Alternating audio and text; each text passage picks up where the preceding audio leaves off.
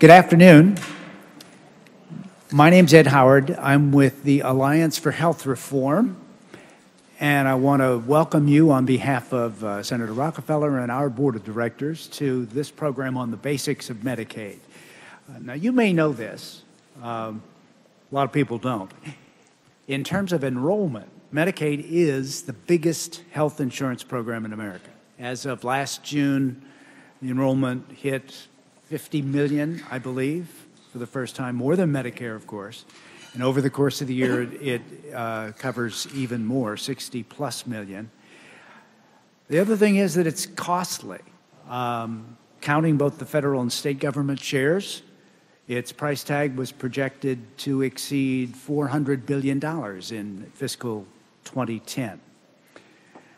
Two other things you ought to know about Medicaid is first that it's enormously important to the millions of low-income Americans that it serves, and secondly that it's incredibly complicated, which is one of the reasons why we wanted to put this program together. And of course it's not only complicated, but it's complicated in different ways in different parts of the country. So we're very pleased to have you at this program. So many states are grappling with budget woes, looking closely at their Medicaid program, which accounts for a large part of their budgets. That's why this primer on Medicaid is even more important. We're very pleased to be the partner and the co-sponsor of this briefing with the Kaiser Commission on Medicaid and the Uninsured, which is a major initiative of the Kaiser Family Foundation. You'll hear from the Deputy Director of the Commission, Barbara Lyons, in a moment. And I should note that the Commission's Executive Director, Diane Rowland, is also the Executive Vice President of the Kaiser Foundation and chairs the new MACPAC, which you may have heard of, the Medicaid and CHIP Payment and Access Commission, which is designed to do for those programs what MedPAC does in the case of Medicare for Congress. This is first, by the way, in a series of primers that we'll be doing with our colleagues at the Kaiser Family Foundation. Next Friday, there's a session on Medicare. If you're new to the Hill or new to the issue, these primers are meant for you. The announcement for that one just went out this morning, so you should find it when you go back to your office. One thing that I wanted to emphasize, there are a lot of policy issues centering on Medicaid right now, and frankly, we're not here primarily to argue those issues out. Rather, we want to get you a basic understanding of how the program works, because the idea is it's a good thing to know what you want to change, or not change for that matter, before you start debating those changes. So thank you for coming. And at this point, let me turn to our co-moderator for today, Barbara Lyons, the Deputy Director of the Kaiser Commission. Barbara?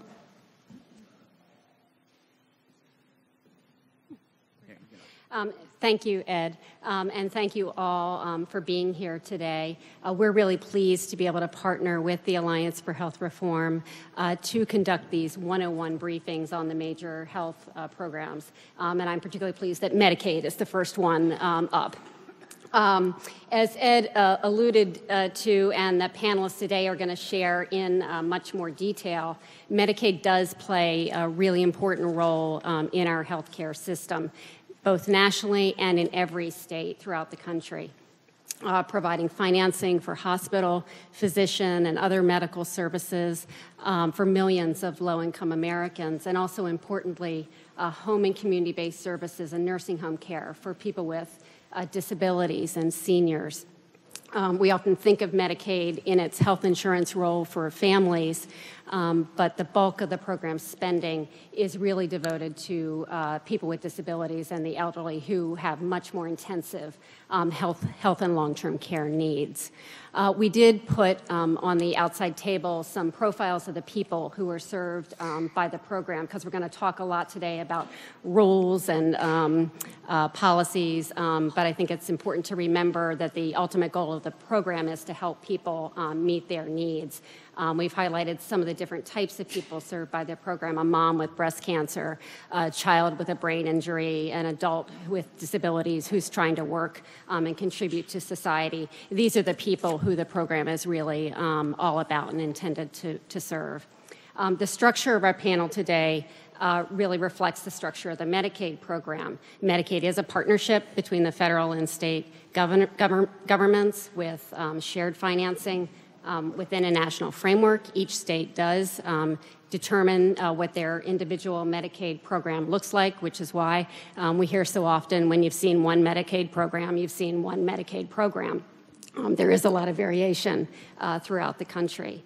The Kaiser Commission on Medicaid and the Uninsured has put a great deal of effort over the past 20 years into trying to collect information and conduct analysis on the Medicaid program nationally, and collecting information from the states on who the program covers, what kinds of benefits are covered, how care is provided, and also how care is financed and the budget issues that states are facing.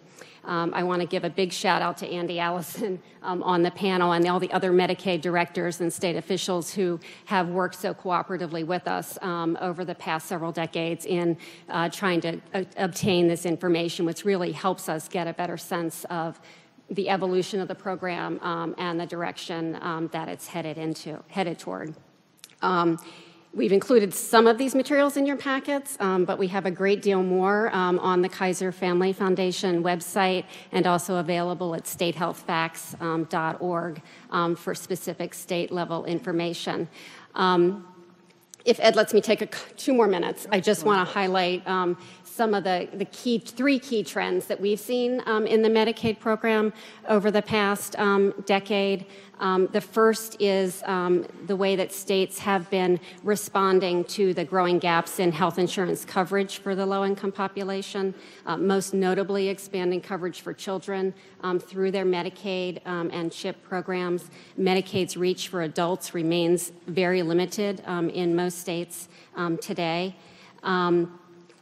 Medicaid plays an important role for the poor. The number of poor in this country has increased by 12 million over the past decade, so it should be no surprise that Medicaid enrollment is going up. In the face of the recession, enrollment has climbed as more people have lost jobs and income and qualified for coverage as their incomes have gone down. Medicaid's role has really played an important role in stemming further increases in the uninsured. The additional federal assistance that the federal government provided to states, $103 billion over 33 months, is coming to an end at the end of June. The second trend that we've noticed is the move toward more coordinated delivery systems. States have been working very hard to improve the way care is delivered to the people who are served under the program, looking to managed care, but also to other strategies to increase access to primary care, medical homes, and case management for people with disabilities. And then third, states have also placed increasing priority on increasing the availability of home and community-based services for people with disabilities, trying to avoid costly institutional placements, a very important direction for the program. So the health reform law builds on these trends, expanding Medicaid to more fully cover low-income people in 2014, trying to fill in some of the gaps in coverage that we have today for adults, and also providing a number of opportunities for states to take advantage of new ways to provide care more efficiently, more effectively for the population served by the program. So we've got a great panel today to look at these issues and to get the basic nuts and bolts about the program. So let me turn it back to Ed. Thank you. Great. Thank you, Barbara. A couple of quick logistical notes. There are a lot of good pieces of information in your kits, as Barbara said. There's also a sheet in those kits that lists a bunch of more resources that you can find online. There'll be a webcast available through the Foundation's beneficence as of Monday. There'll be a transcript on our website, allhealth.org, a few days after that. Find all of the materials that you see in your packets and on the additional sheet on those both the Kaiser website and ours. Biographical information about our speakers, much more extensive than we'll have time to give them credit for today as well. And without any further delay, let's get started. As Barbara said, we have a terrific panel, and the first terrific member of that terrific panel is Robin Rudowitz. She's the Associate Director of the Kaiser Commission, been with them for about 7 years. I had forgotten how long we had this relationship. And she's been focusing on financing issues during that time. She's worked on health and budget issues at every level of government, including a stint at CMS and in the private sector as well. So eminently qualified to give us the brief overview of the Medicaid program. Get us started. Robin? Thanks so much, Ed and Barbara, and thanks everyone for coming. We all know that Medicaid has certainly been front and center in the news in state governments at the federal level in terms of its fiscal impact as well as its role in implementing health reform.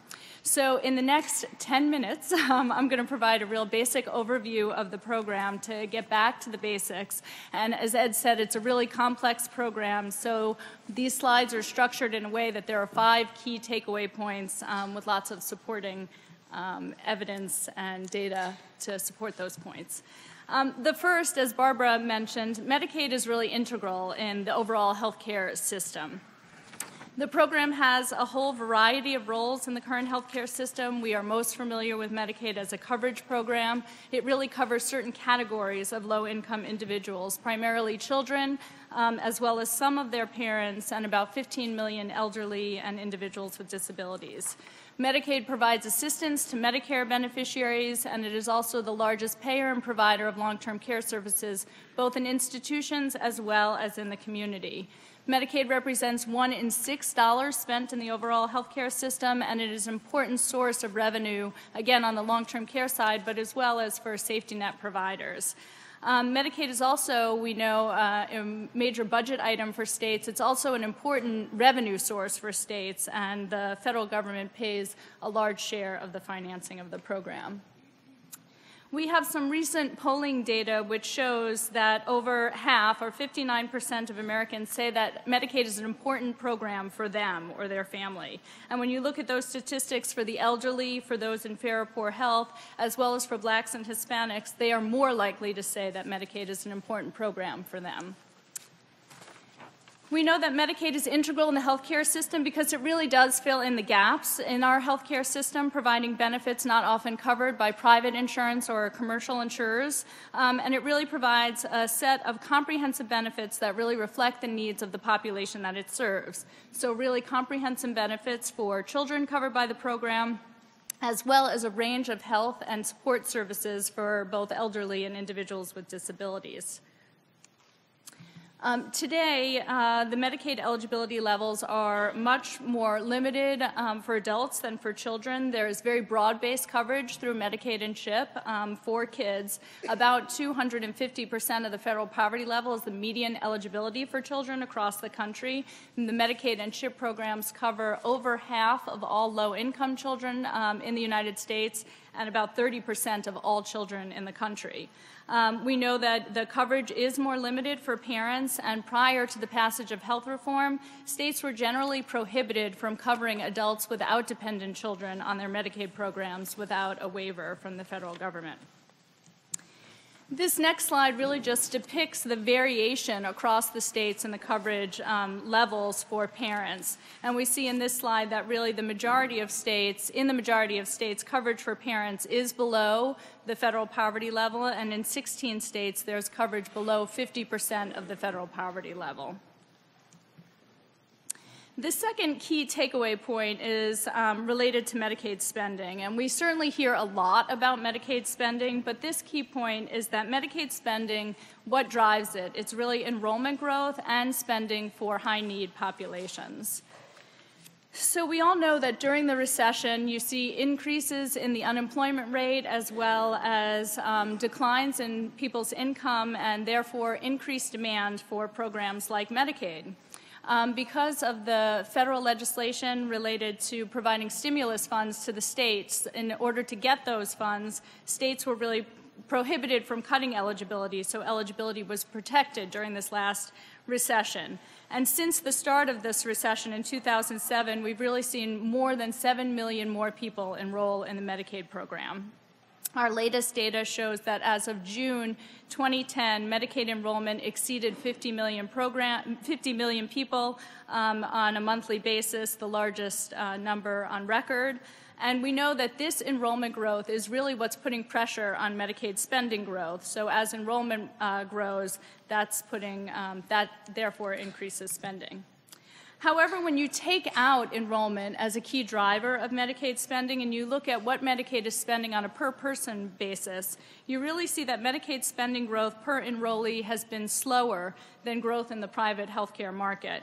So if you look at total Medicaid per capita growth over the last decade of 4.6%, that compares to national health expenditure growth of 5.9% over the same period and increases in monthly premiums for employer-sponsored coverage of 7.7%. Again, as Barbara said, we know that Medicaid spending is concentrated in the elderly and disabled, so they represent about 2/3 of spending on the program, but they only represent 1/4 of the enrollees. And when you drill down a little bit further, we know that individuals who are eligible for both Medicare and Medicaid account for only 15% of Medicaid enrollees, but a staggering 40% of Medicaid spending. So the third key takeaway point that I want to talk about is that Medicaid increases access to care using private providers, but a recognition that Medicaid is still purchasing care in the private market. So despite the fact that Medicaid enrollees are sicker and more disabled than individuals with private insurance, we see on this slide that nearly 40% of low-income, poor individuals on the Medicaid program report fair or poor health, and many have limited ability to work. We really see that access is comparable to the access that individuals receive in private insurance and far superior to access for those who are uninsured. And those measures of access are good on Medicaid for both adults and for children. We also know that most states have opted to deliver care in managed care settings. So for data for June in 2009, we know that over 70% of Medicaid enrollees were enrolled in some type of managed care plan, either a fully capitated plan or some type of primary care case management, but states are really managing the care that most individuals are receiving on the program and ensuring access.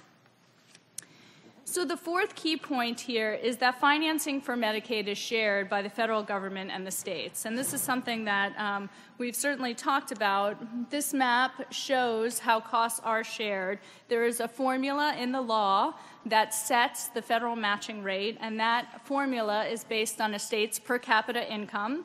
It ranges from a floor of 50% to about 76%. Of course, states are receiving a bit more than that now because of federal stimulus dollars. But the system is set up so that poorer states receive additional or more financial help paying for the program than states with higher per capita income.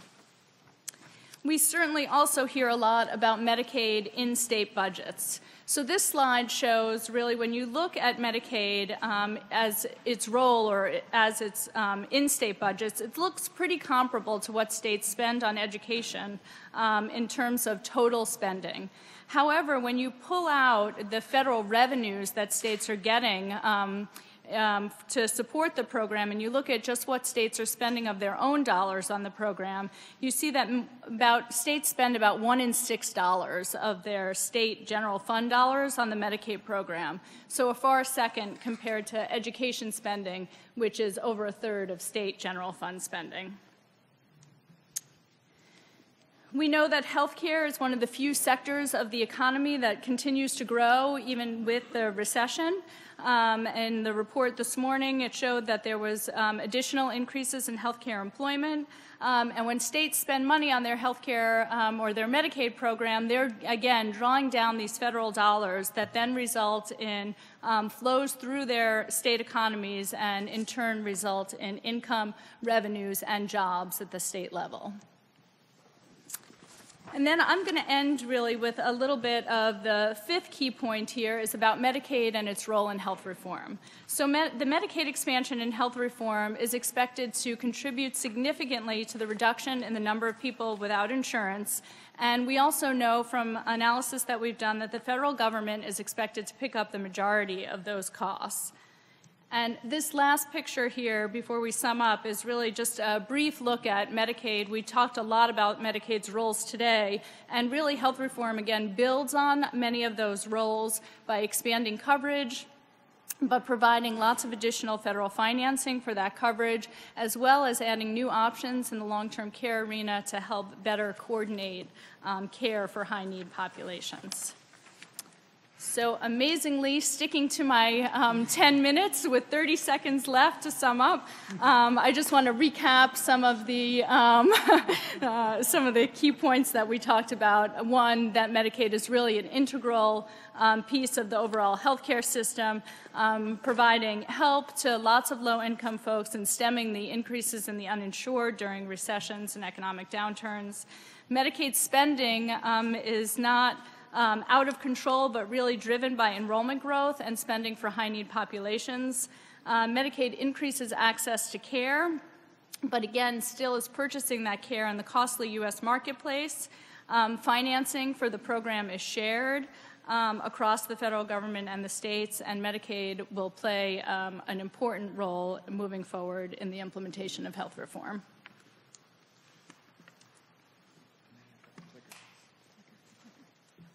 Thanks very much, Robin. Let me just make sure that everybody knows who you are. And to express how pleased we are to have you, Cindy Mann, who's the HHS official responsible for both Medicaid and CHIP, among other things, within CMS. It's her second period of service at CMS, actually, having done a lot of heavy lifting implementing the SCHIP program back in 99 to 2001. In between, she was the executive director of the Georgetown Policy Institute Center for Children and Families, and today she's going to tell us not only what Medicaid's doing, but about preparations for its role in the reformed healthcare system in the future. Cindy, thanks for being with us. Thanks, Ed. And thanks to the Kaiser Commission on Medicaid and Insured and Kaiser Family Foundation for putting this together. It is a, people say it's a complicated program. I think it's pretty simple and straightforward, but it probably helps to have a primer and to help people go through it.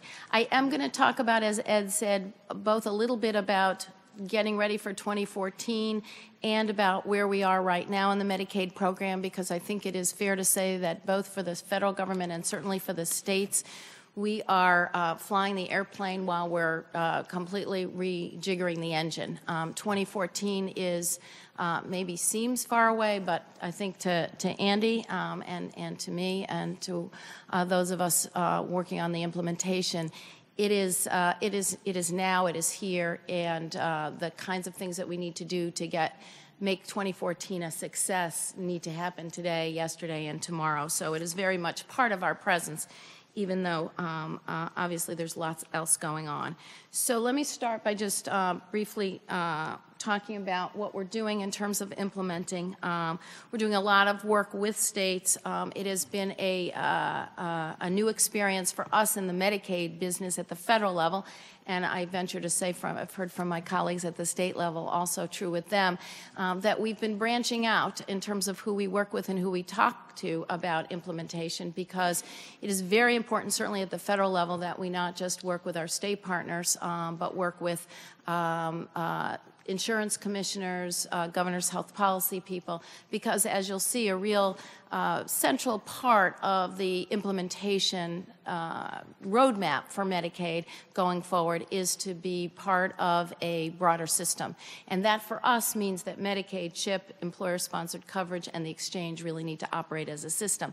So our work together at the state level has involved an array of players, obviously first and foremost our Medicaid and CHIP directors, but an array of players. And so too at the federal level, we've been working with our partners at Treasury and the IRS, as well as the Center for Consumer Information and Insurance Oversight, fondly known as CISIO.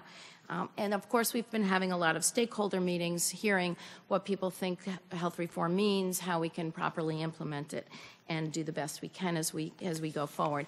And we've been issuing regulations and guidance, and you will see in the course of 2011 quite a bit more aimed at 2014 coming out this year. We've issued lots of guidance since March 23rd, 2010, aimed mostly, although not exclusively, at some of the provisions in the Affordable Care Act that are effective this year and even last year.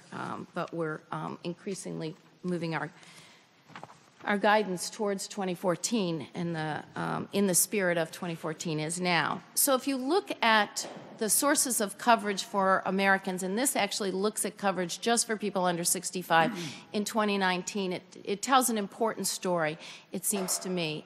What you see is, first of all, that the largest group of Americans will get their coverage through employer-sponsored coverage. So just as they do now, employer-sponsored coverage will remain the largest single source of coverage for people under 65 as health reform is fully implemented. But the second largest source of coverage come 2019 will be Medicaid and CHIP. And that's, of course, because we're already building off, as Barbara and Robin made clear, a pretty robust base of enrollment, a strong program that's been around for many years, and we're expanding on it. So the other part of the pie that to point you to is the exchange is 24 million people, so that is the biggest delta. It starts with 0 now, at least at the federal level. Some states have their own exchanges, but from the federal perspective, there's no one on an exchange that we're now paying for directly. So that goes from 0 to 24 million people, so the biggest change.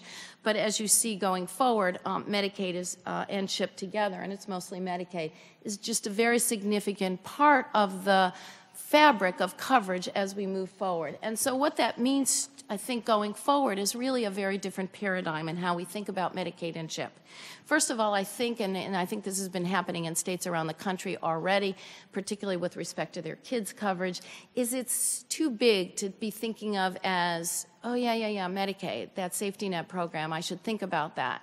We don't think about that Medicare that way. Medicare is a major public program for people over 65 and for some people with disabilities. Many people over 65 have private health insurance coverage, have a retiree health insurance coverage, and Medicare is available to them. But I think we all understand that it is a major source of coverage for people over 65. Similarly, Medicaid is the major source of coverage and will be, certainly without a lot of holes in the system that it now has, the major source of coverage for people who are low income and the people who need long-term care services. And I think getting away from thinking about it at the end of the line of a list of other possibilities will get us to position Medicaid and CHIP in a way that will assure the kind of coverage, quality, and cost containment goals that I think we all want to see out of health reform. Secondly is to get us where we're going in 2014 and beyond, it requires a vastly different set of rules in the Medicaid program. Much more simplified rules. We get to these numbers not just because somebody's turning on the switch and saying more people are eligible for Medicaid, but because fundamentally ways in which the program operates will change. And the concept will be that everybody who's eligible for Medicaid needs to be enrolled. And then most importantly, it seems to me, in terms of the new paradigm, which is related to points 1 and 2, is that we need to think of Medicaid as being part of a system, and we need to implement it in that spirit. So if I show you the next 2 slides, I'll skip over them pretty briefly, but they really tell you why Medicaid grows in the next world, and it's really preordained by the story that Robin gave us, which is that we have a lot of holes in our Medicaid system. People think that poor people are covered in Medicaid. Not so, and what you see here is it varies by your category. If you are a parent, if you are if you are a kid, if you are a non-parent, your chances of being covered by Medicaid vary considerably because our eligibility rules in the program vary by category. But if you look at the next slide, what you see is that pretty much goes away. And come 2014, all adults will be covered at least up to 133% of income, and it'll be a simplified, modified, adjusted gross income calculation, same that will be used on in the exchange for the premium tax credit. Kids will be covered wherever they are at their state CHIP and Medicaid levels as of date of enactment. So that'll vary by state. And as Robin pointed out, the average is 245. So we are getting rid of those, I overstate that. We're not getting rid of the categories, we're setting a uniform floor across the country. If a state wants to cover people in Medicaid above that floor, they still have the use of those categories to do so. And many will, particularly for people with disabilities and people who need long-term care. The other way in which it really need to think of the world is fundamentally different, and it goes back to the three-legged stool, is that really, come 2014, you have a subsidy system now available for people who don't have affordable coverage through the employer system that goes from 0% of poverty to 400% of poverty. There's no longer going to be that cliff for the individual who becomes eligible for Medicaid, gets a new job, or gets a raise in their job, and then they have no eligibility for affordable care if that employer doesn't provide it. So the system anticipates that we will have a continual way of providing affordable coverage for people, and it is up to us to make that system real for families so that it really flows in that kind of seamless way. The first steps that we've taken really to begin on the implementation for 2014 has related to building IT systems. And while you probably haven't, it's not usually the first guidance that somebody looking at the Medicaid program will turn to is their IT version 1.0. It's a page turner. But it gives you, along with a couple of other things we issued at the same time end of October and November, it gives you a sense of the system that we're beginning to pull together with states that really takes us to a new world. We are anticipating that there will be seamlessness and coordination between the exchange and Medicaid and CHIP. And our systems will be developed to support that, and we have put more federal dollars on the table to help ensure that that happens. We can't, of course, think about 2014 without thinking about the issue of who pays for, did I skip a slide? No, just a little different in my packet. Who pays for coverage? Overall, the coverage expansions in Medicaid, the cost is borne by the federal government, 95%. Isn't to say that that 5% isn't a significant lift for states. Of course it is, and especially feels that way now given the difficult circumstances states find themselves in. There are other parts of the law that for some states find themselves seeing that the law will save them additional dollars because of other offsets in the law that we can go into. But I'm feeling the pressure of the time constraint. So let me turn to the current fiscal pressures. And it really follows, I think, what Robin said, but let me try and put it into 3 key points. Enrollment among families and children has grown sharply during the recession. That, I would argue, and I hope none of us would disagree, is a good thing. Medicaid is intended to be countercyclical.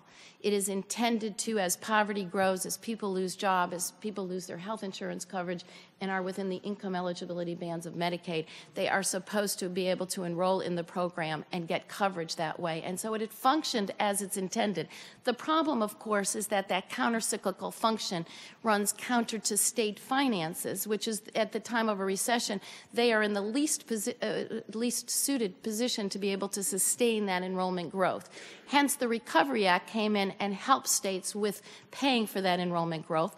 But the rub is, of course, that those recovery dollars will end in June 30th of this year, and we are still with that enrollment growth. So we have enrollment growth. It's what was intended. It's what was anticipated. It is difficult for states to be able to handle without additional federal dollars, and that's the situation they'll find themselves in July 1st.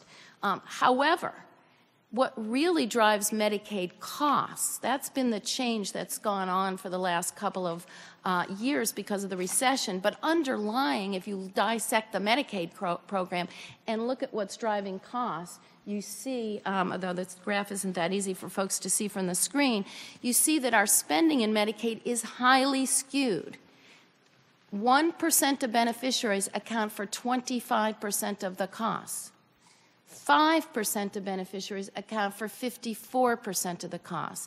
Conversely, 5% of the beneficiaries, the 5% of beneficiaries that spend the least, the 50% of beneficiaries that spend the least, they only account for 5% of the costs. So yes, enrollment growth has gone up. Enrollment growth is the delta that states are dealing with.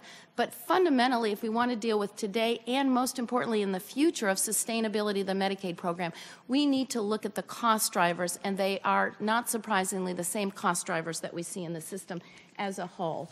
We are committed to look at those cost drivers. This is our formulation at CMS. We are looking at trying to improve people's experience of care.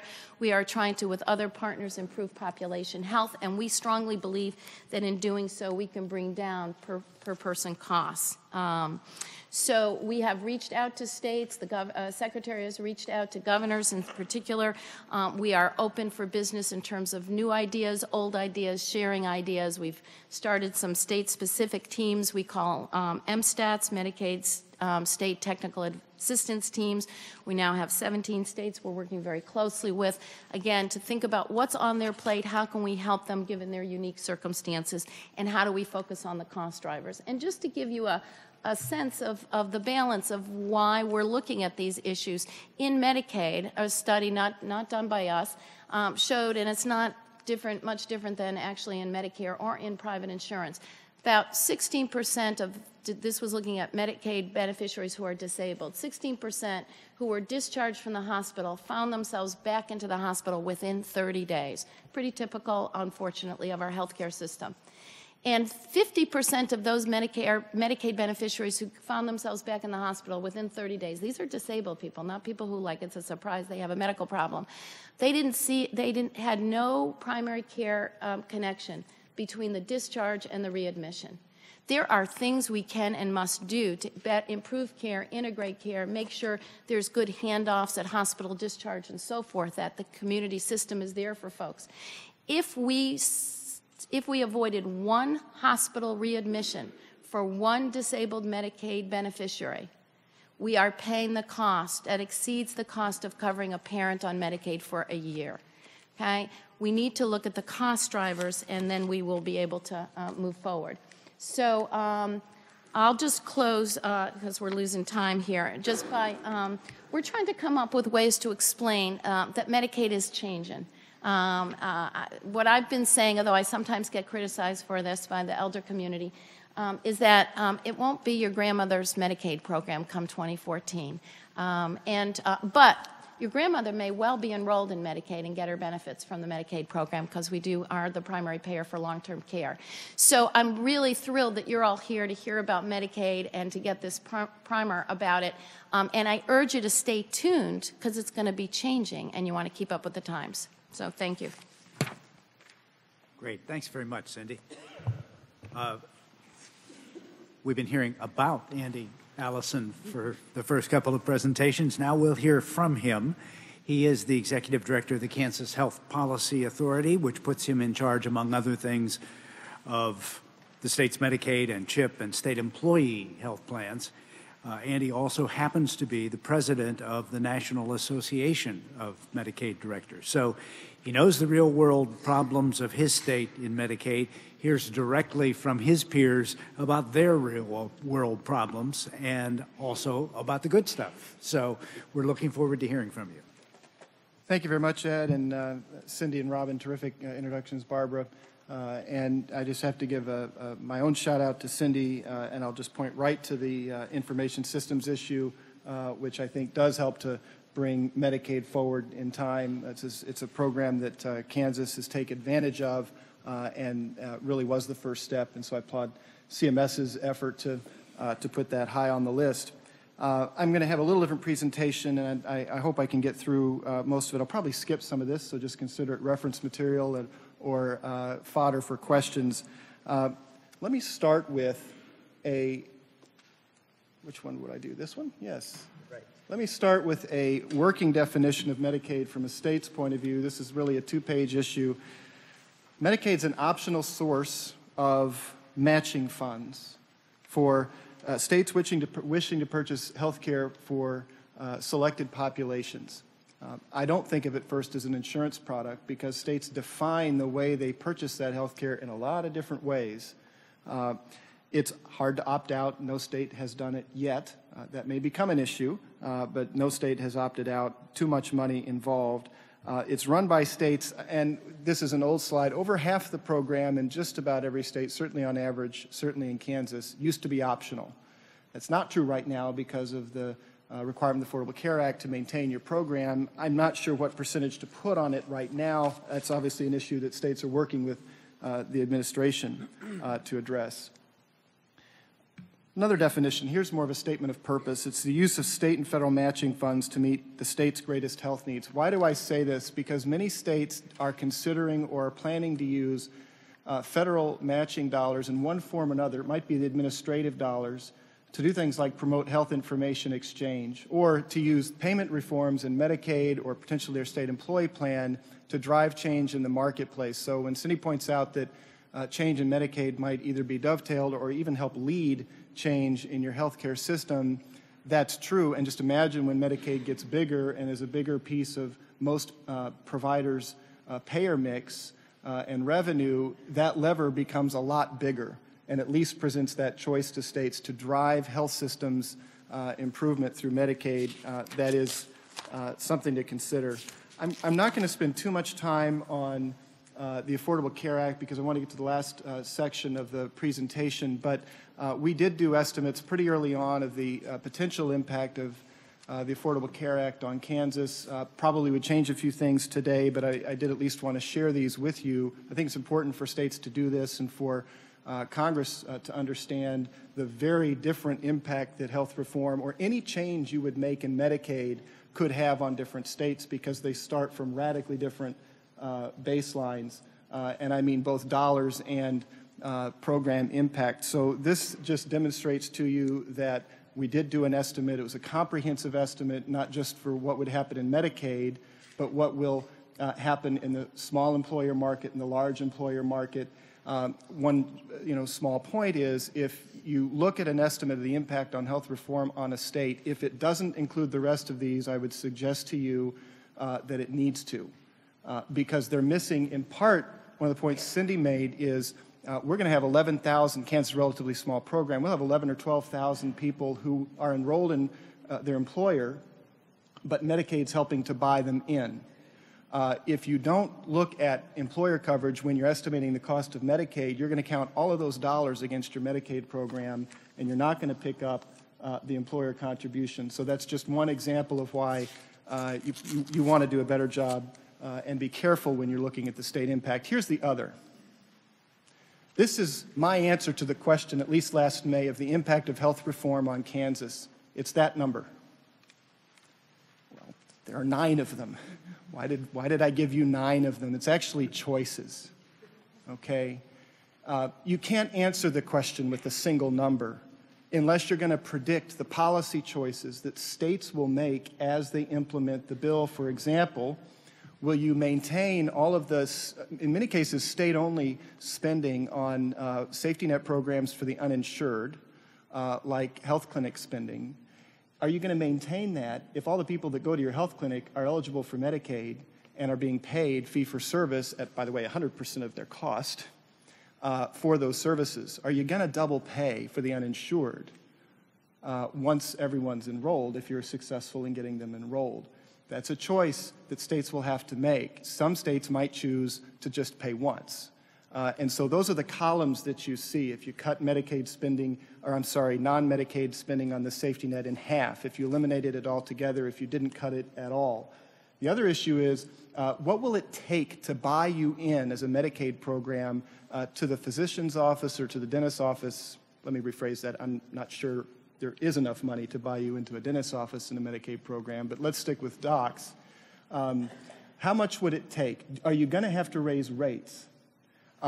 That's a conversation into itself. That's the row that you see. But I just want to leave you with the concept. It is not a simple answer. And in fact, it's dependent on policy choices that states will make and obviously on implementation decisions that the federal government is making. Now for the real story,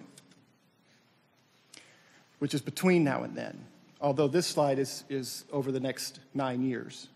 So and what I showed you before was the annual net cost of the bill in Medicaid. So anywhere from -40 to positive $40 million, state general fund, point estimate right in the middle of that.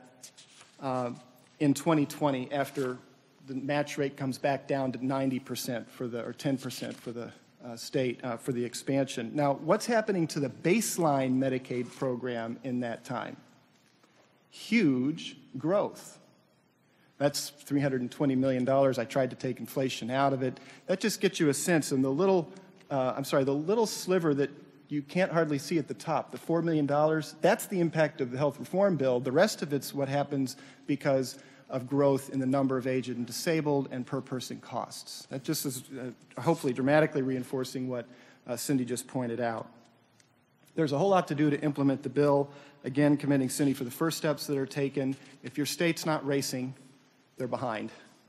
I'll just put it that way.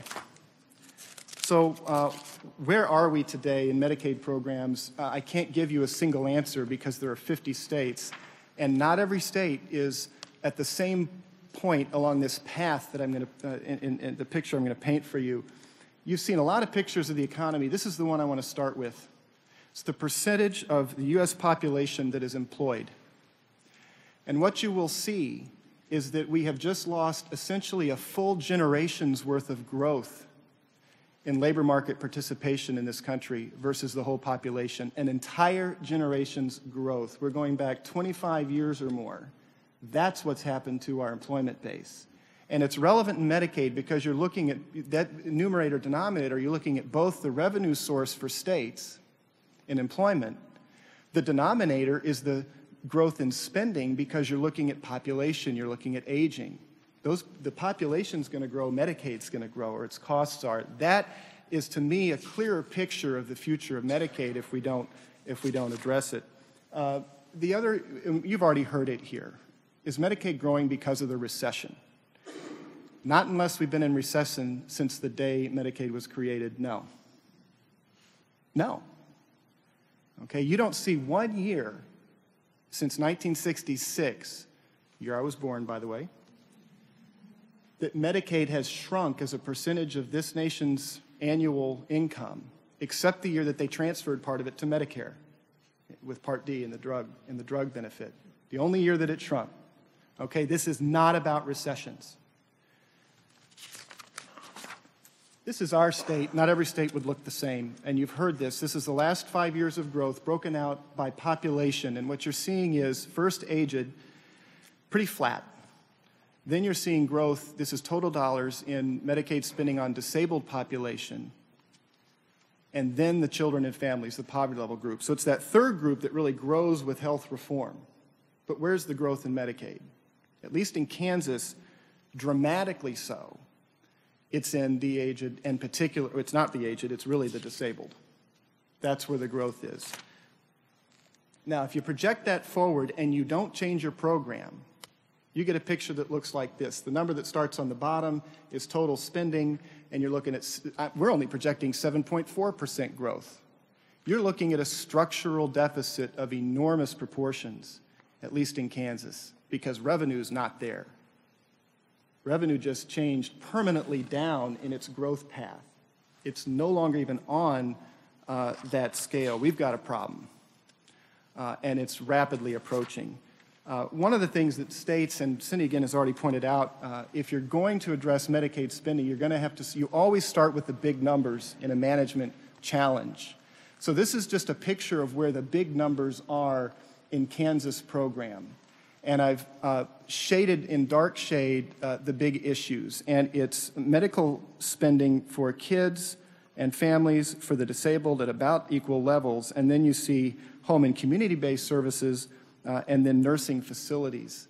So if you're going to address spending, you have to address those big buckets. And most of the big buckets are really with the disabled and the aging. And one of the dynamics that you're seeing at the state level is attempts to, instead of organizing purchasing across populations by service type, organizing spending or the purchase of care across service types within a population. A health home. What if you had a health home for the disabled? Well, look how bifurcated the spending is. How do you get the circle of purchasing around both medical care and the other components? So hopefully I've given you, the rest is there just for your reference and for questions later. Hopefully I've given you a sense of where Medicaid is, at least in Kansas. Not every state's in the same revenue predicament. I would argue, though, with disabled being driven by enrollment in Social Security at the federal level in large part, I hope I've given you at least one representative view of where we might be headed. Great. Thanks very much, Andy. Can we pass the clicker down there? Our final speaker is Ron Haskins, if I can give you your tool there. Ron co-directs the Center on Children and Families at the Brookings Institution. In an earlier life, he spent 14 years on the Republican staff of the House Ways and Means Committee. He was a senior welfare advisor on welfare policy to President George W. Bush in 2002. When he was at the Ways and Means Committee, he was the editor of the Green Book. And if you haven't seen the Green Book, you've really missed out. It was the most useful publication on Capitol Hill for decades. Don't want to drop it on your toe, though. Well, thank you for editing it all those years, and thank you for being with us. We've asked Ron to take a look at what some areas of potential concern about Medicaid in the future might be, and you foolishly agreed to do that, so thanks very much. Well, thank you. It's good to be up here, hanging out at Brookings with a bunch of old white guys. And it's real nice to come up to the Hill and be with young people who walk straight and are wide awake and everything. So, and I would like to give you a little advice. If you look down there at Andy at the far end of the table, he looks like about a middle-aged guy that's in good health. Actually, he's only 24 years old. He has gray hair. He doesn't walk straight. He gets about 2 or 3 hours sleep a night, and there are two main reasons. Here's how he spends his day. First, he gets calls from Cindy and other federal officials asking him why this group of 1,000 has not been covered by the Kansas Medicaid program. And then between those phone calls, he goes into the governor's office, and the governor yells and screams at him because he's ruining the state budget. So my advice to you young people is do not grow up to be state Medicaid directors. All right, I'm not much of a Medicaid guy myself. I took my own advice. But Medicaid impinges on issues that I'm extremely interested in, and in particular 4 things. So here is the first one, if I can. This is an old chart. I've been trying for 3 years to get CBO to upgrade this chart, and I think they're going to do it, but it still makes the point. I want to direct your attention especially to the growth of, here's what would have happened in 1999 if none of the laws had changed after 1984 in work supports. Now, work support is a very big story, and any of you interested in low-income families, I think it's the #1 story of domestic social policy for, say, the last 10 or 15 years. And that is because Congress has deliberately created a system where people who leave welfare and work, even at low-wage jobs, those lousy hamburger flipping jobs that people talk about, will leave poverty, and they'll be much better off than if they'd been on welfare. And the reason is that the federal and state governments really subsidize them. In fact, if in 1999, after the Welfare Reform Bill and a huge outburst of employment, especially by low-income mothers, we would have spent only $5.8 billion supporting that group of families. But because of all the changes in these various laws here after 1984, in fact, CBO estimated we would spend $52 billion. That is a revolution. That's a work support revolution. And it's much bigger today. We are providing much more support for low-income working families than we did even when this was done. And a big part of that support, and a growing part of the support, is S-CHIP and Medicaid, as you can see here. If you in your mind, you could add the purple and this, whatever color you call that, I guess it's a Redskins color, and compare it to that. That's how much it's expanded, and it's expanded way more than that since then. So this is the first thing about Medicaid. Under the old system, say roughly before 1996 or so, 1997, we used to have to worry about the incentive to work because there were a lot of disincentives. For one thing, if you did the right thing and left welfare and went to work, you lost your Medicaid coverage. And so did your children.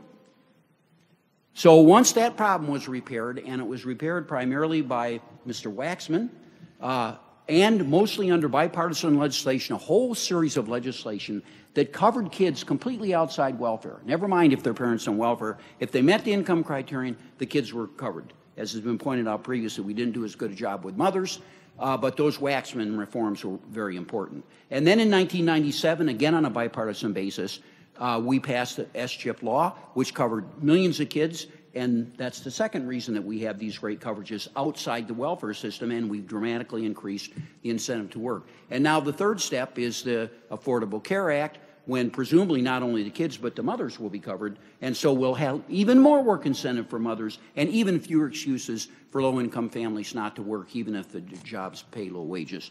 So the first point I want to make to you is that Medicaid is really a vital part of our work support system. It has had immense effect on the country as a whole. Do you realize that today, after the worst recession we've had since the Great Depression, never married mothers are still more likely to work than they were before welfare reform, even after their employment has gone down for 4 of the last 6 years. And that for kids in female-headed families, they're less likely to be poor than they were before welfare reform, even now after several years of increase in child poverty. So this is a very big deal. It's one of the most, in my view, one of the most important parts of Medicaid is its implication in the work support system.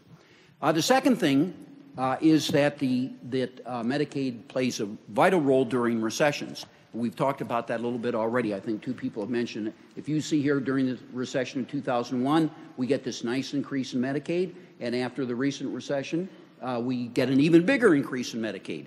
So Medicaid is doing exactly what a good safety net program is supposed to do. When people lose their jobs, they have lower income, they automatically qualify, they get the benefit because it's entitlement.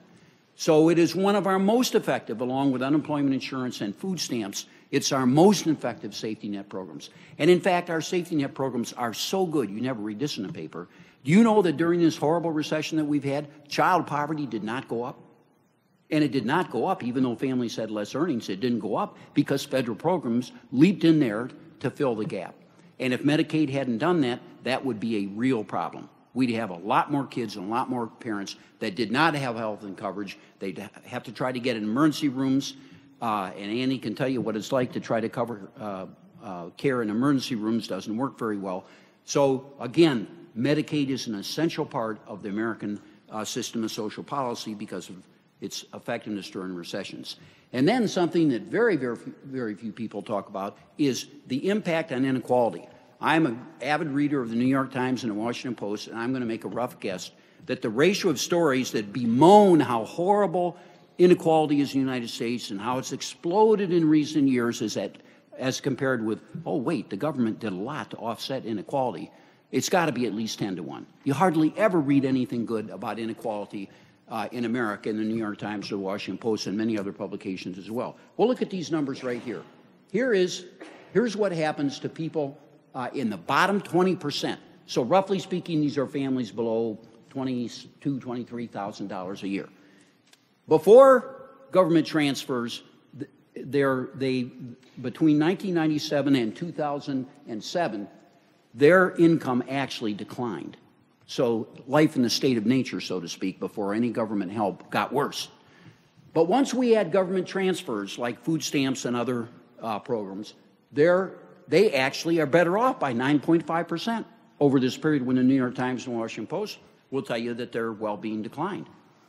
And now if we had the tax transfers, especially the Earned Income Tax Credit and the Child Tax Credit, which provide billions of dollars, the EITC is almost $50 billion now, targeted exclusively on low-income families, then their income improved by 15%. And then if we do something that hardly anybody ever does, add the value of health insurance, especially Medicaid, some Medicare in here, but mostly Medicaid, they are better off 26.4% if you just count the dollars.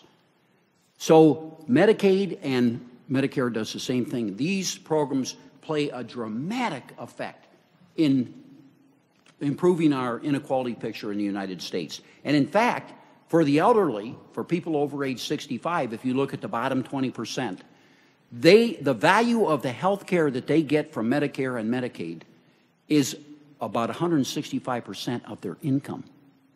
It's even greater than their income. So the government does a lot. Our health insurance programs are a crucial part of that to combat inequality, and Medicaid, if anything, is at least as important as Medicare. So for these three reasons, Medicaid is truly an important program for someone who's interested in poverty and well-being and opportunity in America. So now let me conclude with the other side of the story. There was a great economist at the American Enterprise Institute right here in Washington, D.C. named Herb Stein, and he had a profound idea. He said, any trend that can't continue won't.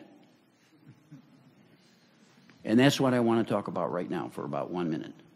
Any trend that can't continue won't. It's our spending on health care. It cannot continue. It will not continue. The crunch is coming. I've sat through 1 million presentations on the Hill, and Cindy Mann's an old friend of mine. I love her to death, and she's talking about cost containment. So far, nothing works very well. There are marginal effects, maybe. Keep it up. I'm glad you're doing it. The states are not going to be able to do it. All the state Medicaid directors are going to die of heart attacks. We just cannot keep this up. And the choices are limited. Look at this. I've got 100 slides like this if you want to see more. Eventually, we spend, something like half of our GDP on health care. It ain't going to happen. Especially because we're going to have to, at some point, raise taxes to do that, or Chinese are going to own the whole country. So it won't continue. Andy, there's a block grant in your future. Congress is going to pass the buck to the states eventually. They might not do it this year, they might not do it next year, but they're going to do it. And what they're going to do is give a fixed amount of money to the states, none of this open-ended entitlement stuff, and they're going to say, you figure it out. We very nearly did that once in 1996, and even the governors were willing to do it if they got enough flexibility. It did not happen then, I think, in my view, fortunately, but it's coming.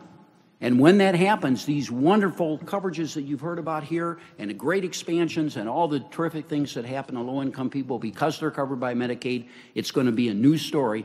I don't think anybody knows what the outcome will be, but it's coming for sure. Thank you. Okay. Thank you very much, Ron.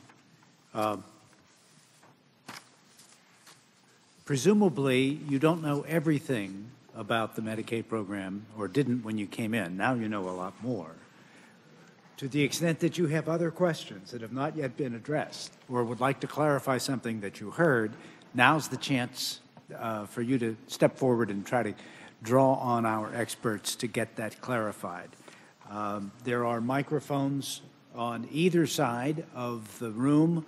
There are green question cards in your packets. If you want to write a question and hold it up, someone will bring it forward.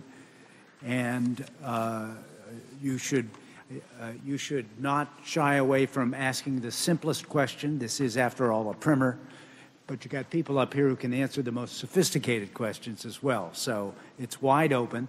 We'd ask that you identify yourself and be as brief as you can in asking a question. Sure. Hi, Sarah Cliff with Politico. Thank you for putting this on. A question mostly, I think, for Cindy and Andy. I was wondering if you could talk a little bit more about the MSTAT program, how it's going, these states reaching out to you reaching out to them, any of them run by Republican governors, and kind of what solutions you all are talking through on kind of these cost control issues. First of all, I would say that we like to think that we're always working in partnership with states. What we've done through the MSTAT initiative is to be very explicit, hopefully very nimble, and very available to states. So we have, at this point, in our official MSTAT roster, we have 17 states that have asked us to sit down with them. We think it's, the most effective way of working because, as has been said many times, every state's unique. So it allows us to really hear directly from the state what they're grappling with, what their particular cost drivers are, and how we can be of assistance. So it has ranged from, sitting through in New York, the deliberations that they've done on the Medicaid Reform Commission that people have probably read about, to having very small one-on-one meetings in a state conference room. And as you might imagine, we've got a variety of kinds of requests that are before us.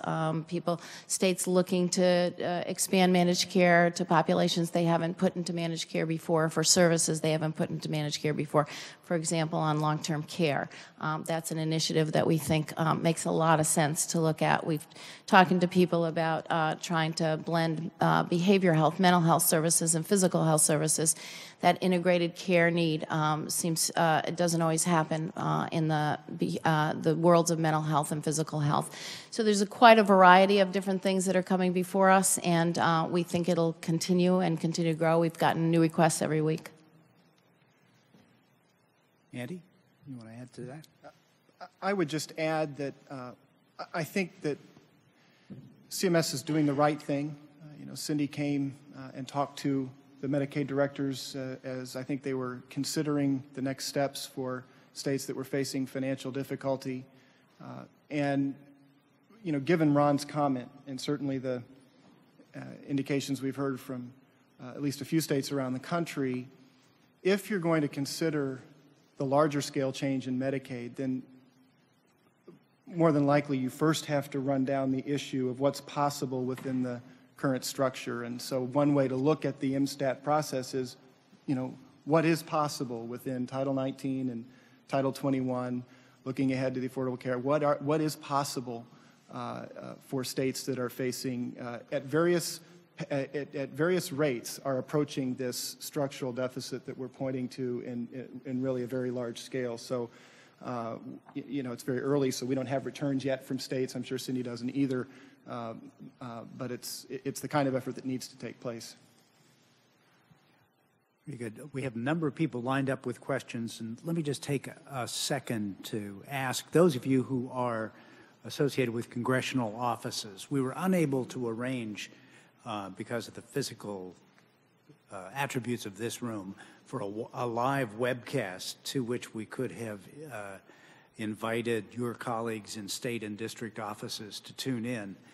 And so when we do the webcast that's archived, we're going to reach out to those folks, let them know that they can take a look at this program's webcast. And we'd like to be able even to let them ask questions, which we can perhaps get some of our panelists to answer after the fact if they're not answered or if they're not answerable by the mere mortals at the Alliance. And maybe you could encourage them to participate. We've got a series of these primers, as Barbara was noting, coming up, including one next week on Medicare. So you should, if you could, let them know that this might be something that's worth their spending time on. We'd very much appreciate it. Okay, thank you. Yes, go ahead. Yeah, my name is Brian Blaze from the Heritage Foundation. And when I was trying to learn about Medicaid, I went to Amazon.com and typed in Medicaid. And 7 of the top 10 books that came back dealt with Medicaid estate planning. Basically this technique where attorneys write books that advise clients on how to qualify for Medicaid by artificially impoverishing themselves, by taking advantage of spend down requirements. And I was in New York actually talking to eligibility workers, and one of them was exacerbated, and she said, occasionally we still get a poor person on Medicaid for long-term care services.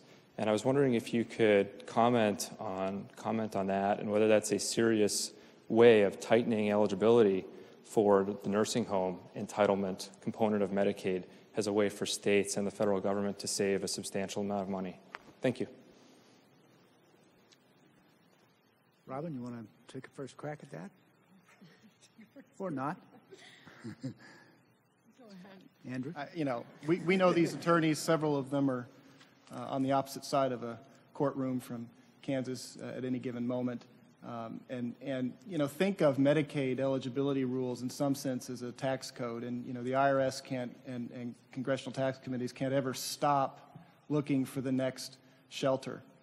And that's certainly true in our relationship with, you know, with the community that needs very expensive long-term care. So it's a significant issue, and a number of states are looking at options to address that.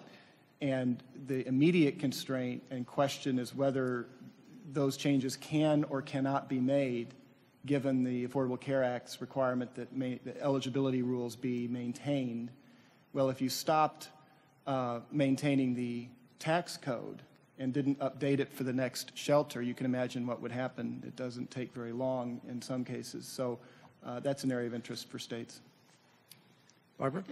Oh, I was just going to point out that the rules around qualifying for long-term care were changed recently in the 2005 DRA, where the rules were tightened up and the look-back period for asset transfers was shortened, and some new rules around home equity were put into place.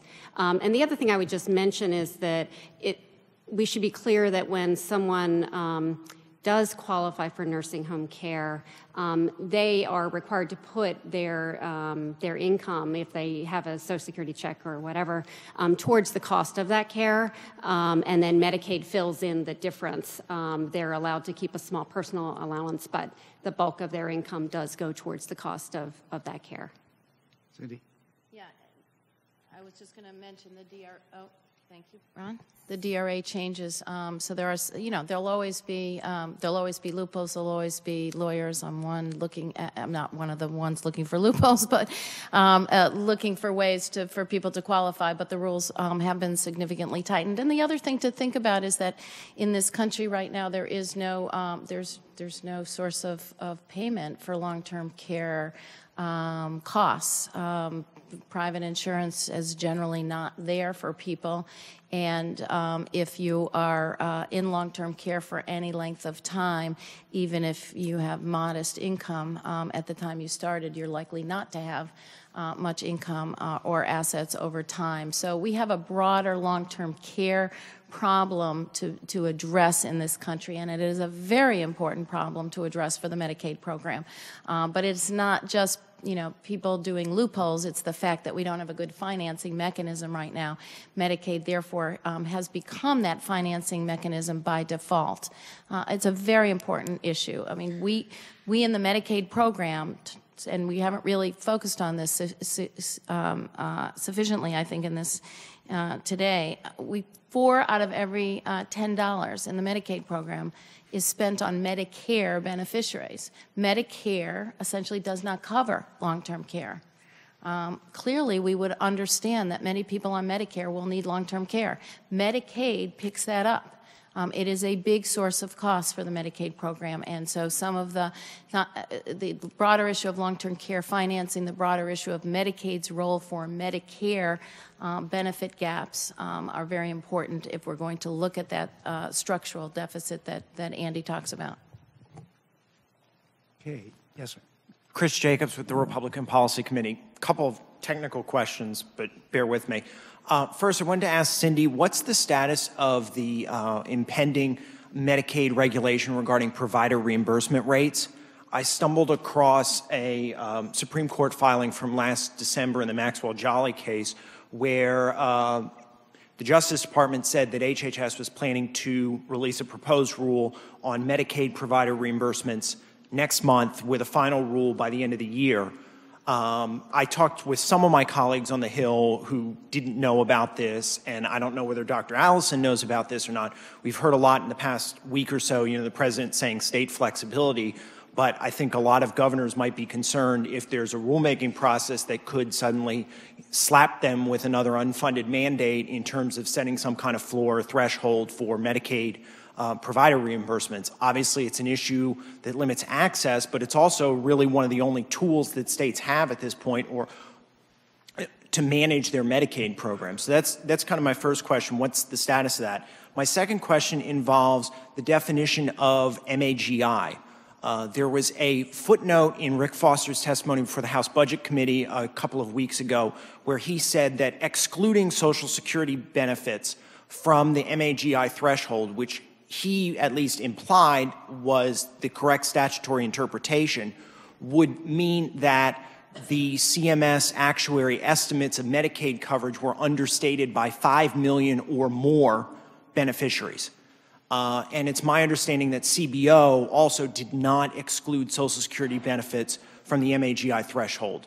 The number up there, the 21.1 billion from the Kaiser Urban study, does not exclude Social Security benefits from the MAGI threshold. If you did that, more early retirees, more beneficiaries would be enrolled in Medicaid as opposed to exchange subsidies, and the unfunded mandate costs to the states would be appreciably higher. So I don't know, is CMS planning to put out guidance on this or regulations at this point, because this is not a rounding error. This is a 5 million or more population. You're talking about unfunded mandates to the billions or tens of billions of dollars in the out years budgetarily. And I think states need some certainty what's going on, and may ended up that this Kaiser survey on the 21 billion and some of the other state estimates have actually underestimated because of this very important definition on the MAGI threshold. And in the interest of recognizing that this is a primer, I said they were technical when I started.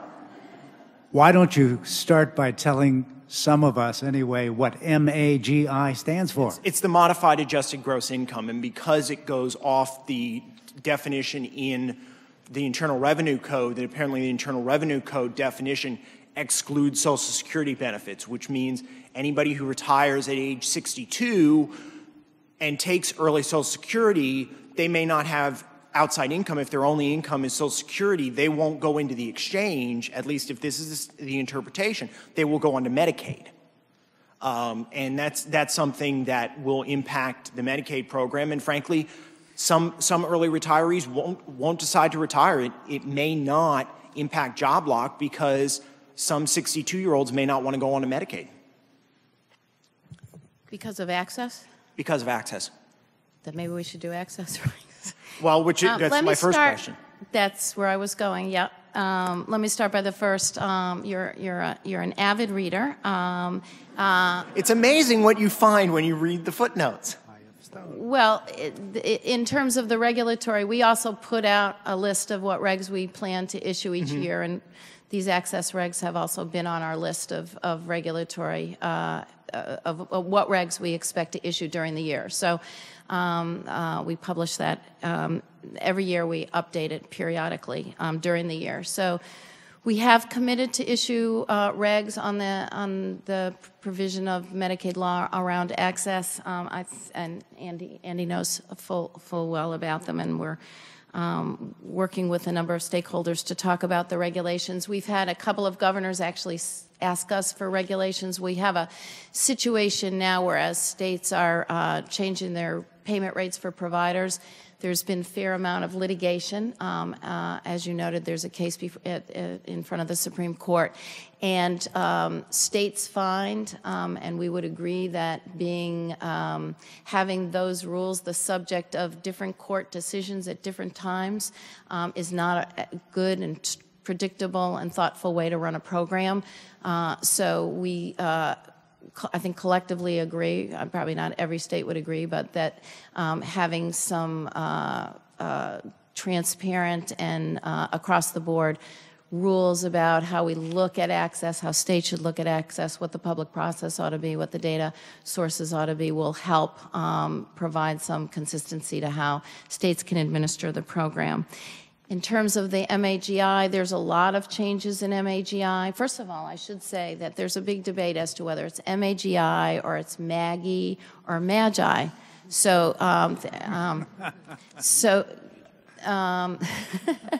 the IRS, who thinks it belongs to them, and it has in the past, really shudder at the thought of MAGI. They think it's MAGI. So we regard them as the experts in this. There's a lot of changes in the income definition that MAGI represents, and there's an up and down in terms of how Medicaid is considered now. So you have there is an issue around Social Security benefits. Would affect more, a small number of people, since MAGI in Medicaid only affects people 65 and younger. The Medicaid rules do not change for, we don't adopt the MAGI definitions for 65 and older. So there's ups and downs. There's a lot of changes. That's why I spend a lot of time with my IRS and Treasury friends. Is the point of the Affordable Care Act is to have one consistent definition across the exchange and Medicaid, so that people don't bounce back and forth and get different answers depending upon what coverage source they apply for. So, but do you know? I mean, it is 5 million people, at least that's what the Medicare actuary says, and that's... You'd have to talk to the actuaries about the estimate. But do you know when there's going to be any clarity from CMS on this? Yeah, in terms of putting out issuing, the regs and as noted before, in terms of our projection on regulations promulgation. This year is when we're going to be issuing regulations. The OSOSIO and the Treasury, we plan to issue regulations on MAGI and some of those definitions. They will be proposed regulations. There'll be plenty of opportunity for thought and comment before they go into any final rule. I think we're over here. Hi, I'm Brooke Bell. In contrast to the last question, I'll probably ask you an overly simplified one. But after PPACA and going forward, what is the future of the CHIP program? I know there's additional funding and additional eligibility requirements, or more people will be eligible. But going forward, if you could kind of read the tea leaves for me? Well, I won't read the tea leaves necessarily, but I'll at least tell you what's in the law, and then others might want to read some tea leaves. So the Affordable Care Act maintains the CHIP program, continues it through 2019, September 30th, 2019. The funding actually is extended under CHIPRA, the law that preceded the Affordable Care Act that renewed CHIP program, had extended funding to CHIP through 2013. The Affordable Care Act moves that to 2015. And if funding still exists for the program, obviously it's up to a future Congress, the Affordable Care Act also ups the match rate for states an additional 23 percentage points. So the average match rate for states right now in CHIP is 70%, meaning states pay 30 cents on the dollar, states pay 70 cents on the dollar under the feds pay, thank you, Ed. The feds pay 70 cents on the dollar under the Affordable Care Act change. Effective 2016, it'll be 93 cents on the dollar on average paid by the feds. But it depends on what Congress does in terms of extending the funding for the program after 2016. The law doesn't expand eligibility for CHIP, though. I just want to make that clear. States can expand eligibility for CHIP if they choose to. What the law says is that the minimum that states have to continue covering where they were on March 23rd, 2010. So it doesn't increase the eligibility levels relative to wherever a state was on enactment.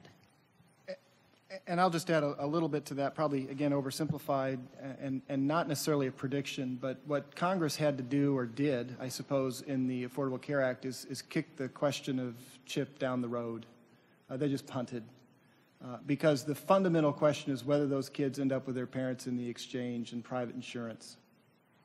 And there was a debate about that, and it just simply wasn't resolved. So in the meantime, the feds essentially bought states out of the program, or very close to it, at the high match rate, if I can, again, oversimplify. So it is an unresolved question. I wouldn't predict the outcome. There is a practical dilemma for states who run up against their allotment, though, which and you know, run out of the sort of capped block grant funding that CHIP is now funded through, we're not sure exactly who or how we will turn kids away once we run out of sort of slots, no matter who's paying the bill. So I think there's some issues going forward, but maybe should or should not be resolved until after we've seen what the exchanges look like, if they happen, and what private insurance coverage looks like. That my best guess is that's what the political bargain was here. Just wait and see what it looks like and then decide what to do with CHIP.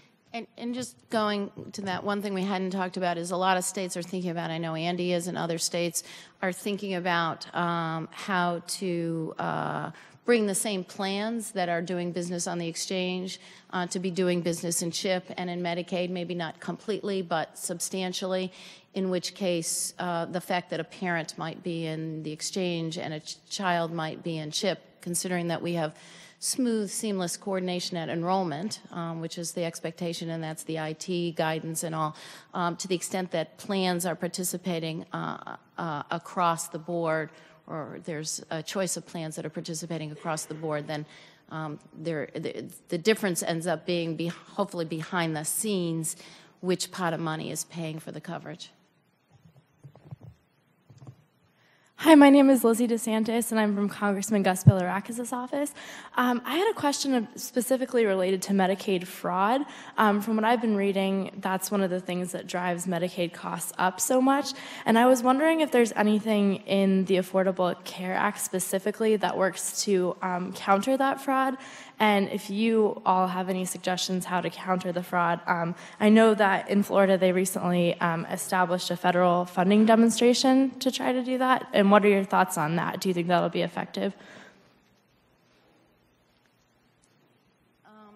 There's not that much. Oh, thank you again, Ron. There's an error rate in the Medicaid program, which is different than the fraud rate. The last national error rate was about 9.5.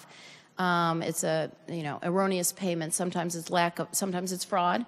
Sometimes it's lack of documentation from the provider or from the beneficiary, and it's a relatively new system for calculating it. So hopefully the documentation problems will resolve themselves over time. We have a pretty aggressive effort underway, I think both for Medicare, Medicaid, and for the CHIP program. It's really been a very high priority of the administration and of the Secretary, working both with private sector and public sector. There's a number of provisions in the Affordable Care Act. There's some checks around nursing homes and providers.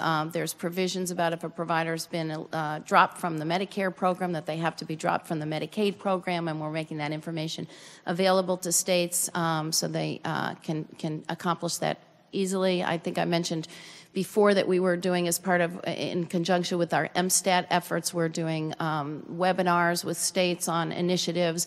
Our second webinar, the one we had actually this week, was around program integrity. We have a Program Integrity Institute, a Medicaid Program Integrity Institute, where states come in. Often states are the teachers, and we share best practices, really honing in on what everybody's learning, both across the Medicaid program, across states, but also pulling in what we're learning and what we're developing in the Medicare program and making that available to states as we go forward. I think I have to chip in at least this much. So we put out for bid last year a recovery audit contract. It's it's a requirement. We were one of the probably first states to do it because our legislature asked us to go quickly and to put out for bid a contract, and this was sort of the contract. Go find all of that you can, and you get 17% of it. So guess what the bids were? $6 million over 3 years. State General Fund. That's what we get back if they actually find what they projected they would find, and we get 83. Well, we get the state share of 83% of it. And you saw that our program is $2.5 billion per year. We have to have a program that is operated with integrity. If taxpayers don't trust that payments are being made for legitimate beneficiaries, for legitimate services under legitimate circumstances, they won't fund it. We have to have integrity. But if Congress thinks that we're going to get out of the structural deficit that we're facing by going after fraud and abuse in Medicaid anyway, I don't know the Medicare program, I think they'd better take a second look. Thank you. Hello, my name is Jim Thompson. I'm a retired HHS employee. My question relates to Robin's third point, and anyone on the panel can answer it. Medicaid increases access to care using private providers and has to pay for that care in the costly U.S. marketplace. And the latter part of this point is the costly U.S. marketplace. Since this is a primer, are there suggestions that you have as to other models? I know that some of the Alliance for Health Reform briefings in the past have suggested options to working with the costly U.S. marketplace. But anybody on the panel can answer this. Are there options or models that we should be considering or states should be considering? Thank you. I do think that is an issue for another briefing, but the point I would just say of that comment is to recognize that Medicaid is purchasing care in this private marketplace. It is not, this government-run program where it's contained, but Medicaid is buying services with private doctors, hospitals, managed care companies, and ultimately to reduce overall costs of Medicaid and Medicare, there need to be broader efforts in the overall healthcare system, and that just working on cost containment efforts within the Medicaid program is not going to be effective in ultimately reducing costs. Let me just add, factually, of course, that's exactly right. And one of the new friends on the block at CMS is our Innovation Center, Center for Medicare and Medicaid Innovation, which was established by the Affordable Care Act, and it really is focused at ways for all payers, Medicare, Medicaid, private payers, to think about, to test models and work on how to deliver care better and with less costs. And I think it's the leverage of the different payers together that really will give us the greatest opportunities to change those cost curves. Yeah, hi, my name's Brandon Clark. I'm a consultant with a few states. I used to work on the Energy and Commerce Committee. Just a quick question. Last week, there was some discussion at the White House about giving states increased flexibility. There was a lot of discussion about how that was Medicaid flexibility, and the President referenced Section 1332 of the bill, which is a state waiver for innovation that allows the Section 1401 and 1402 funds to be sent to the states as a block grant. However, that section does not include Medicaid funds. Does the President support not only moving the effective date of that section from January 1st, 2017 up to January 1st, 2014? Does he also support, or does HHS or CMS support including Medicaid funds in those block grants to the states? And if not, why is it acceptable to send the exchange funds to the state as a block grant, but not the Medicaid funds? I don't think I would characterize the 1332 waiver option as turning it into a block grant. It is allowing states to come forward and say, I have a different way of providing health care to the same number of people with the same level of benefits and cost sharing, and without increasing the federal deficit. So it's not a block grant waiver. It is an alternate way of providing care for people, alternate to some of what's laid out in the Affordable Care Act. The 1332 also specifically references, cross-references, or references Section 1115 of the Social Security Act, which is the Secretary's authority to provide waivers in the Medicaid program. And in fact, it requires that if a state comes in for a 1332 waiver and wants to bring in suggestions on Medicaid changes, that the Secretary come up with a coordinated mechanism for dealing with the 2 waiver requests. So there's certainly nothing that precludes a state from thinking about both parts together. They just have different authorities to come in by, and we are certainly would and are obligated by the law to think about them in a coordinated way if a state's interested in that. Let me make a quick comment about the waiver idea. Waivers are much more important than some people might think they are. Welfare Reform Bill in 1996 was actually initiated by states under Section 1115 that Cindy just mentioned. 41 states had waivers. And what the waiver did was allow the Secretary tremendous flexibility in what he could let the states do that out and out violated federal statutes, because he had the authority to make these waivers. And in the end, what the Secretary did was say, if you have evidence, so you had to, it implies some kind of data collection mechanism so you could really know what the effect of the experiment was. And even if your data shows that you save money by doing this, the feds and the states would split the money. And as a result, 41 states did experiments, or maybe not experiments, but new programs, and collected information about it. And they did almost all of the major provisions in the Welfare Reform Bill that were so revolutionary and caused so much furor on the House floor and the Senate floor, had actually been tested already in the states. Time limits, for example, strong work requirements with what amounted to punishments for individuals who did not meet the work requirements. So these waiver ideas are really crucial, and I think it's consistent with the whole idea of federalism, that a lot of people think the federal government has too much authority over the states, and waivers are a way to loosen that up a little bit and let the states do some new things.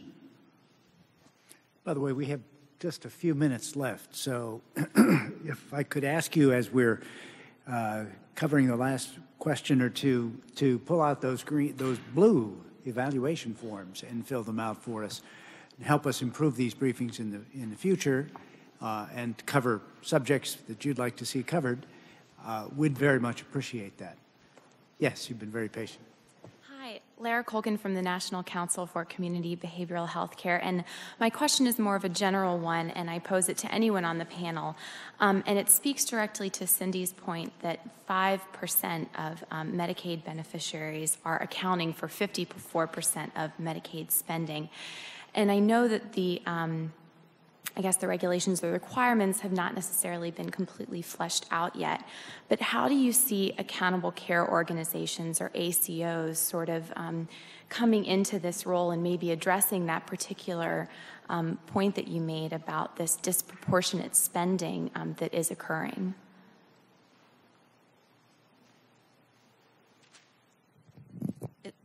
I think I think your question raises maybe two different points. One is the theory of an accountable care organization, and of course, if you get 10 people in a room and say, what's an accountable care organization, you probably have 15 or 1,500 different opinions.